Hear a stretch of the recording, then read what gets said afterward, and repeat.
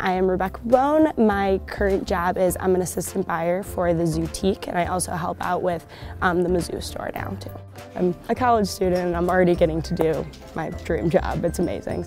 Sometimes I take risks buying some clothing because we like to buy things that are unique here. So when I come here and I see something that I took a chance with, didn't know if it would sell, and it's selling and people are loving it, and I see people wearing it on campus, it makes me so happy.